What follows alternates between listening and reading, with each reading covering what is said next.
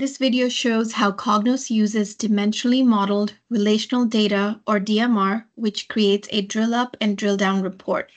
This is used to consolidate multiple reports into one report, thereby saving time in developing reports and creating multiple views of data at different levels. So in this example, today we will build a report to show time and products sold with their revenue and gross profits to compare at a monthly, quarterly, and yearly level, looking at product line, product type, and products. So to get started, we're going to go ahead and build a new report. And once you're here, I'm going to go ahead and click the select the blank template.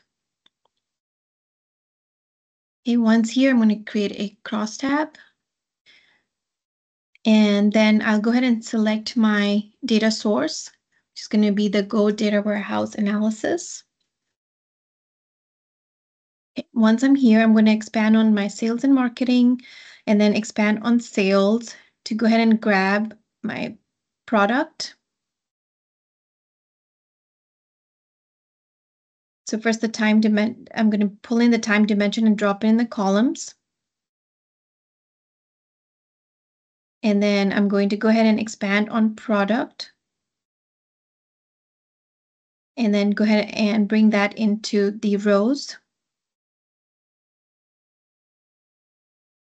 And bring all root members there. And then for measures, I'm going to go ahead and go back up to sales fact and then bring in the revenue. And then once we have the data, I'm going to go ahead and quickly run the report in HTML so we can look at the output. Okay, now I can go ahead and drill into the products. So if I click on the products, so now I can see my next level of products, all of the product types. So now I'm going to go ahead and expand on my time dimension as well. So I'm going to drill into my time dimension so I can see my years, and then I can drill it down further. So from the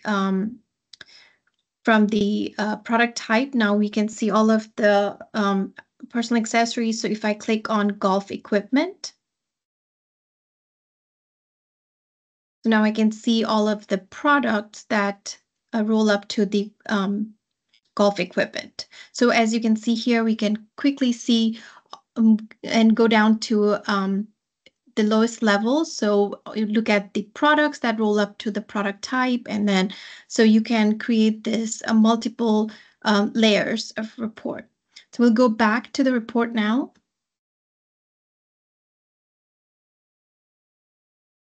Let me just undo so I can go ahead and grab revenue and gross profit and nest both of these measures under my time dimension.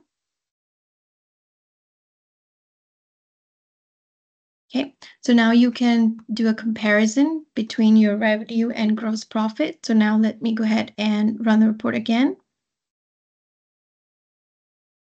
Okay, so here, as you can see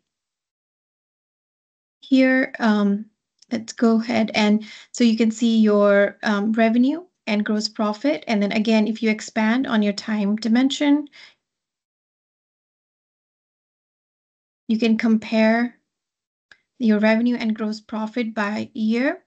And you can also, if you create calculations where you are, you can bring in cost and then create calculations to see the difference as well. And then if you expand on product, you'd be able to see, again, compare your by product at revenue and gross profit by year.